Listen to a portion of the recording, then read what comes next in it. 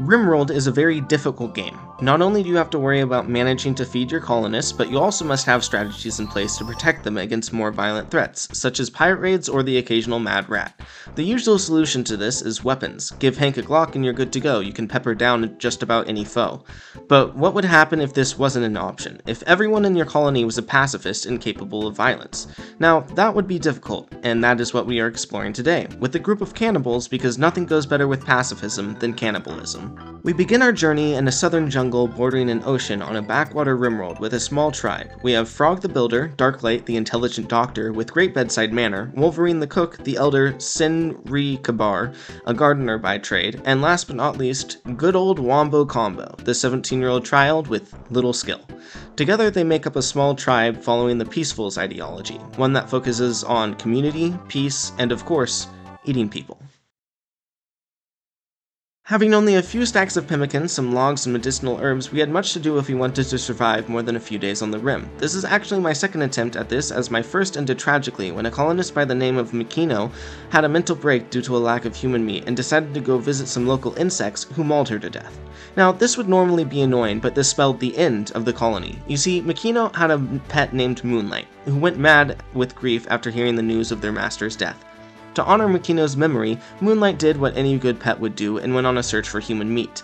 Unfortunately for the rest of the colony, the closest meat was them, and Moonlight, who could still open the doors of the colony, hunted them down one by one and slaughtered them. This did teach me an important and valuable lesson about this challenge though. You're doomed to fail.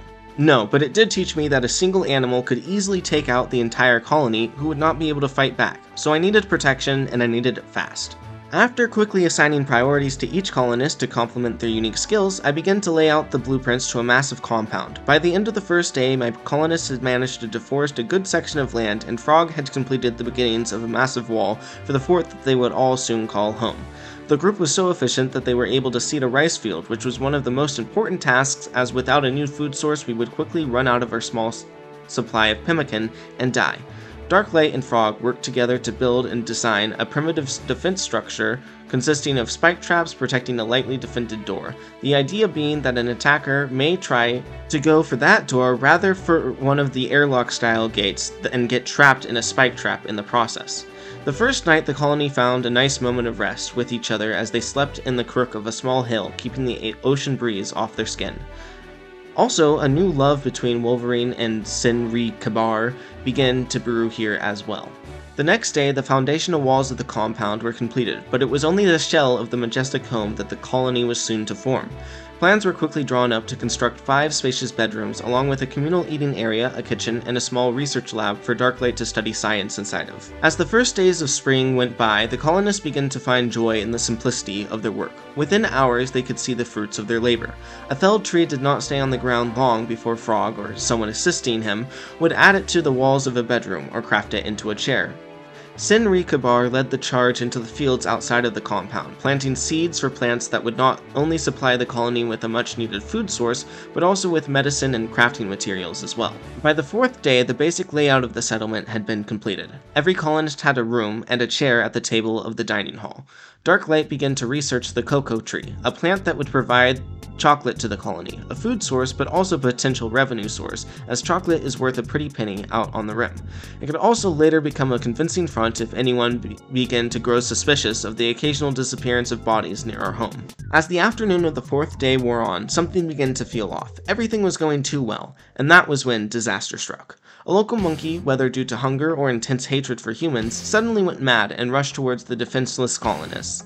After getting flashbacks to a similar scenario I had experienced not 45 minutes ago, I quickly brought the colonists inside of the compound where I hoped they would be safe behind the walls. In his old age, Sinri Kabar barely managed to make it through the wooden gates and close them again as the monkey began clawing at them. Terrified, the colonists huddled into one of the back rooms, not knowing if the wall would hold, but it did. However terrifying the creature mere meters away from them was, it could not break down the walls they had worked so hard to build, and so everyone got back to work, albeit on projects contained within the walls.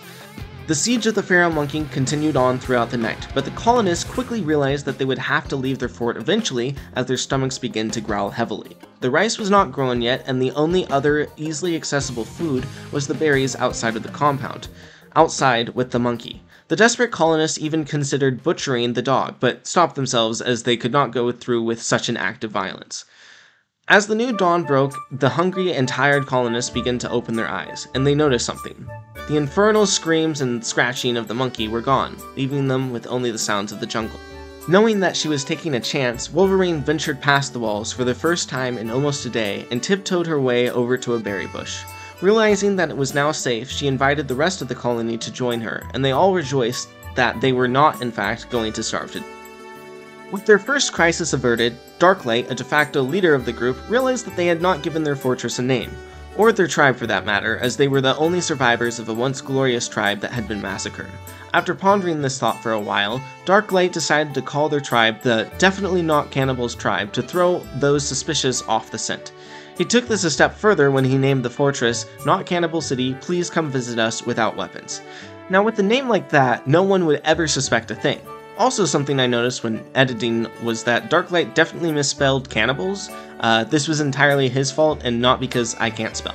By the 6th day on the Rim, things were starting to look up again. Well, sort of. Even though Not Cannibal City Please Come Visit Us Without Weapons had now been established and had primitive defenses, the colony was still facing a massive food shortage, with the rice still not being ready to harvest, and our wood supply available for construction projects was dwindling.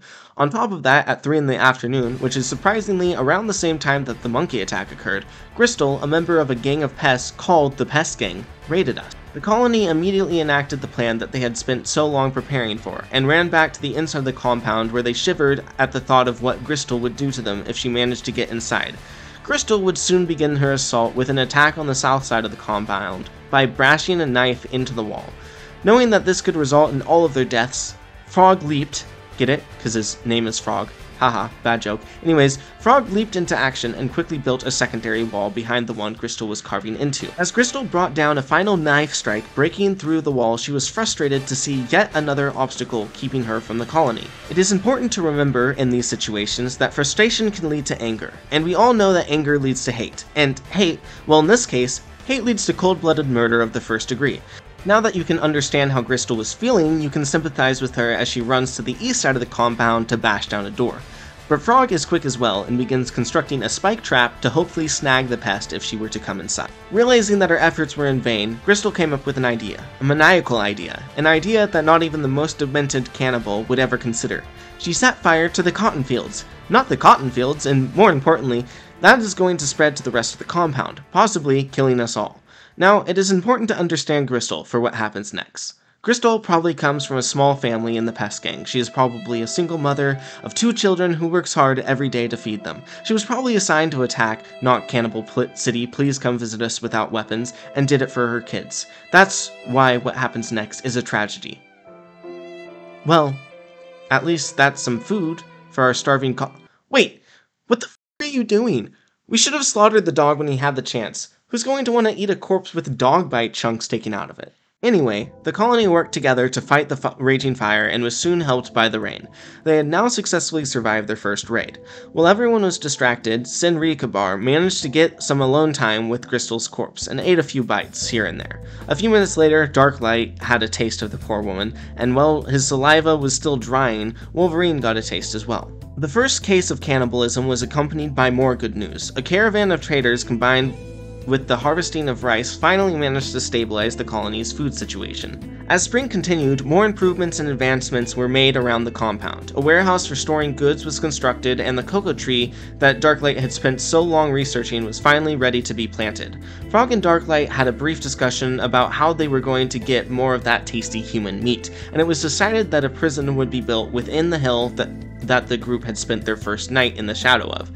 It had protected them when their future was uncertain, and it would be able to protect their food as well. With the end of spring fast approaching, the colonists realized that they still had no official leader, but in a unanimous vote they decided to have Frog take on the role of the Cleric of Divism, a very important figure in the Peaceful's ideology. His first command was to begin planting a massive cocoa farm, one that would bring the colony immense wealth and prosperity in the future. The colonists hoped that they would be able to finish out the rest of the spring without any more events, but on the 13th there was a mad rat attack. However, the colony had prepared for something like this and quickly executed the get into the compound plan. The rat was quickly killed by some visiting merchants, but the fact that it was now barely a blip in the colonists' routine showed that they had made major progress in their defense department. With confidence that they were now ready for what the future had to bring, the colonists prepared for the coming summer. They expanded their food storage and exterior walls with the hope that they would be safer in the coming season. The cocoa trees had begun growing as well, and even though the colony was still looking at weeks of planting, they were prepared for it. Frog, Darklight, Wolverine, Sinri, Kabar, and Combo had all made it through the test of spring, a season of firsts. Into the summer, they would take with them the experience that they believed would be invaluable to their survival. August began with a bang, with another assault from the Pest gang. A man named Beatface had decided to come and attempt to beat our faces, but we were prepared. With the experience of the previous raid under our belt, Frog and Combo worked together to build secondary walls as Beatface attempted to break into our fortress. He mainly focused on assaulting the western side of the base at first, which highlighted a weakness in our fort. Because the bedrooms are connected to the exterior wall, they are harder to defend than the east side of the compound where all of the spike traps had been placed. Though it was difficult, the colony continued to manage to hold their own against the face-beating pest. Midway through the battle, the colony received amazing news. A bartender named Octave had crashed in a transport pod a few hundred meters away from the base. Even better, Octave was paralyzed due to paralytic ambasia, a condition that he could recover from over the next few seasons. The colonists began to salivate about the helpless paralyzed man, someone that they could not bring themselves to kill, but there are many ways to skin a cat, or in this case, a paralyzed man. As Beatface realized that he would never be able to breach the fortress walls due to the efforts of Combo and Frog, he made the decision to light one last wall on fire before leaving. This decision was humorous as the city was experiencing a massive rainstorm at the time. But with the threat of Beatface gone, the colony was finally able to begin to get back to business. Learning from the previous battle, Frog, along with the suggestions from Darklight, drew up plans to place spike traps around the perimeter of the base on the west and south sides to protect the vulnerable bedrooms, as well as adding mini traps placed in random intervals near the front of the base to catch any raiders by surprise. While those two worked on the traps, Combo rescued Octave from the threat of the outdoors. Now the colony was faced with a problem. How were they going to murder Octave? They eventually decided that the best course of action would be to lock him in the prison and starve the poor man to death. Over the next few days, the colony started the harvest of many of the different plants that they had sowed in the previous season. Much needed herbal medicine was brought into storage, along with the recreational smoke leaf drug that would help the colonists manage their stress levels of living on the rim. The surviving cotton was also harvested, giving the colony a highly valuable resource that could be used to make clothes along with comfortable furniture. After 3 days had passed, Octave finally succumbed to his lack of food, and in the process became what he could not receive. Combo began butchering the man almost as a rite of passage for the young teen, to finally become an adult. The strips that remained of Octave would bring the remaining colonists great joy over the coming days. As the summer days went by, Darklight worked tirelessly in his lab, studying new technologies that could be used to help the colony, and he was successful, learning the best ways to sew clothes, create furniture, and much more. Midway through the season, he even began to study electricity, a technology that would revolutionize how the colony operates. On the 11th of August, as the sun went down, a crash was heard outside of the compound. Another transport pod, this time carrying a teenager named Emily, had crashed close to the city. The girl was quickly captured, and Darklight requested to be allowed to perform a few experiments on her. And by experiments, he really meant harvesting of organs. You see, the colony was strapped for cash, and a lung or a liver can get you some much-needed silver if you talk to the right caravan leader. We only ended up harvesting a kidney, but this is still a positive. In the midst of these operations, the colony was once again attacked by the gang of pests. This time, a rider named Kemp was charging toward the colony armed with some toxic grenades. The gang must be getting desperate, as not only did they once again only send a single person, Kemp is a 15-year-old and doesn't have a real weapon. I was so unconcerned about this threat, I actually forgot to tell the colonists to gather behind the walls, and as a result, Frog unfortunately inhaled a small dose of toxic gas. Nowhere near enough to have any negative lasting effects, thankfully. I quickly ordered Frog inside, and the new defenses that he had created quickly took out the invader. The defenses around the colony had now become strong enough that a single raider no longer posed much of a threat. Darklight had managed to pull a single kidney from Emily, and now she was slated for death by starvation. In editing this, I'm realizing that I could have just euthanized my food. Well, too late now. Summer came to a close as Emily's life came to a close, providing us with yet another body to satiate the ravenous colonists. As the fall approached, it was clear that the colony was now fully established. Over the course of August, it had survived several raids and trials and gotten more sweet meat. From Senri Kabar's perspective, the colony's future monetary prospects were looking bright as well, as the orchard of cocoa trees was finally fully planted. As the season of fall started, many new problems started sprouting up around the colony. The gardeners working in the fields started to experience heat stroke, and there was a constant lack of wood. On top of this, the husky, apparently named Calvin, died unexpectedly on the 4th day of the season. This made the colonists quite upset, but they managed to not have a major mental break. A day barely went by before the colony was raided once again by a member of the Gang of Pests. They really are becoming pests at this point. This raider was much smarter than his predecessors, however, and immediately set fire to the cotton field. He did this before running headfirst into 2 spike traps and began to crawl away from the compound. He did not make it very far with his injuries, though, and collapsed mere meters away from the edge of the map. Seeing this, Frog sprinted over to the man and dragged him back to the compound before throwing him in the dungeons to starve to death. The next hurdle to cross came when the smoke leaf crop was infected with a blight. Thankfully, the colony worked together to dig out all the diseased plants before the infection spread. Everyone was glad that only the smoke leaf had been affected, and not something like the cocoa trees that they had spent so long planting. The blight had taken place midway through the wedding of Wolverine and Senri Kabar, who had been lovers since the early days of spring. Darklight and Frog decided it was time to improve the interior of the compound, and decided to move the rice fields to the outside of the walls with the rest of the farmland, and replace it with several buildings to serve as a hospital and an area for production as well. Halfway through the season, the colony was once again the victim of a savage monkey attack, although this time they did not have to cower in fear of being mauled. The defenses had proven themselves time and time again, and they were able to subdue the monkey as well. On the 12th of September, Darklight proudly announced that he had finished his studies of electricity, meaning that soon the colony would be able to utilize electrical appliances. Frog took this opportunity to begin modernizing the bedrooms in the colony as well. For as long as the colony had existed, everyone had simply slept on the ground. Frog started the process of giving everyone proper beds, dressers, and end tables so that they could all live a more comfortable lifestyle. September ended with the biggest problem being that there was nothing to do. Half of the colony was idle, the fields had all been tended, the food had been cooked, and there wasn't much left to do. This could not be less true for the coming months, as Darklight and Frog planned out how they would utilize electricity to the colony's advantage. The coming winter brought slightly colder temperatures for the first few days, which much of the colony was thankful for. After successfully researching electricity, Darklight began down the path to gun turrets, as these would prove to be a much better defense against all types of enemies. The low temperatures did not last long though, as on the 3rd a heatwave struck, bringing back widespread heat stroke. As the first windmills were being constructed, and the infrastructure for wiring was laid, the colony was hit with an iguana manhunter pack that died instantly to the minefield of spike traps that had been erected around the outside of the compound. The 4th of the season brought with it the first harvest of the chocolate that the colony had spent so much time and effort cultivating. Not only is it a food source that will improve people's moods, but it will also provide much needed silver to the colony as well. Although, through the use of smoke leaf joints, the colony was already successful financially. The chocolate had the potential to take us from backwater fort to major trade city. After the heat wave ended, December proved to be the easiest month. The colonists kept busy and stayed happy as well. By the 8th, electricity was finally being used around the colony in the forms of lights, brightening up the dark rooms that the colonists had previously worked, slept, and ate in.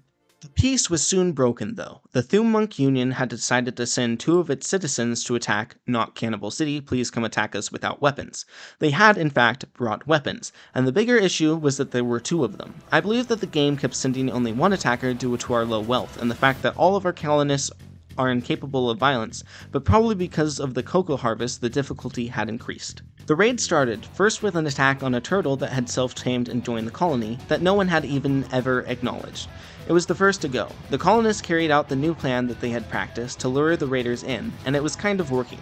The central spike trap corridor with 6 traps managed to kill the first raider with 4, but the second raider was still coming. Luckily, they stepped on 2 of the spike traps in the minefield, which took them out. Wolverine quickly got to work butchering their corpses. Nothing much of note happened for the rest of December. That was until the 13th. The 13th is a day that will live in infamy. Late that evening, something would cross the border into Not Cannibal City, please come visit us without weapons. A 3-year-old feral child. Biotech recently added children, but I had never thought that there would be a feral 3-year-old running around.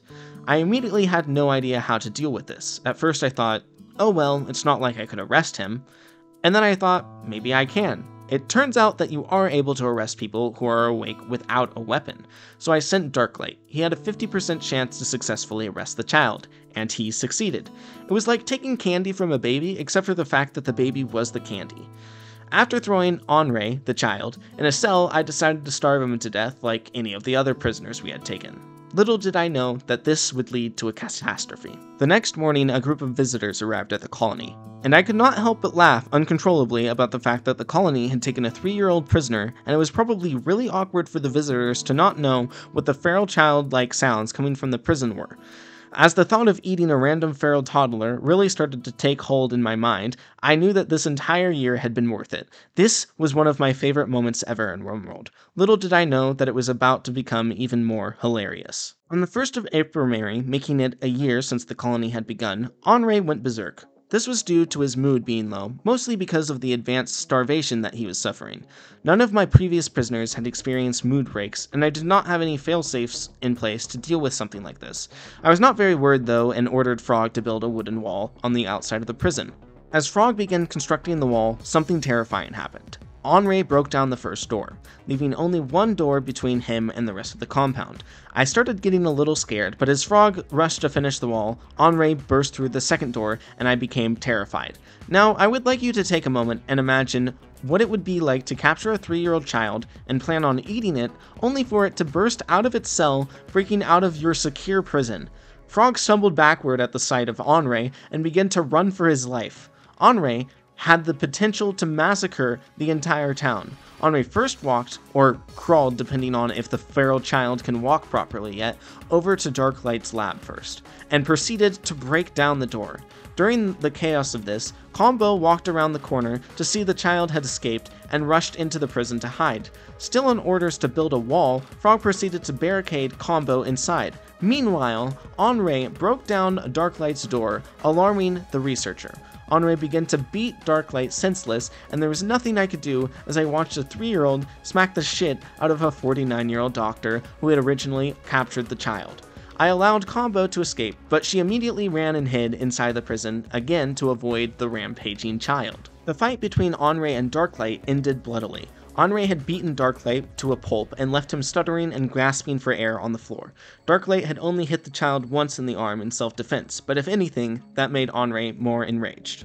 The child began to search for his next victim, as the effects of malnutrition took hold over his body. He managed to break into a warehouse where Senri Kabar was hiding and hit the old man several times.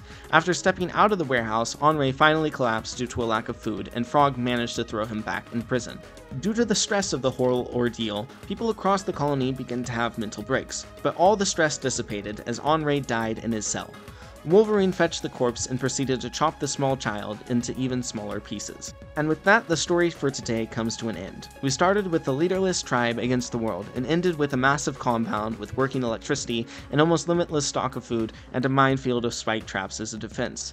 Although our greatest foe was a feral 3-year-old, I think that definitely Not Cannibals tribe did quite well for themselves. I hope you enjoyed, and I hope you have a wonderful day.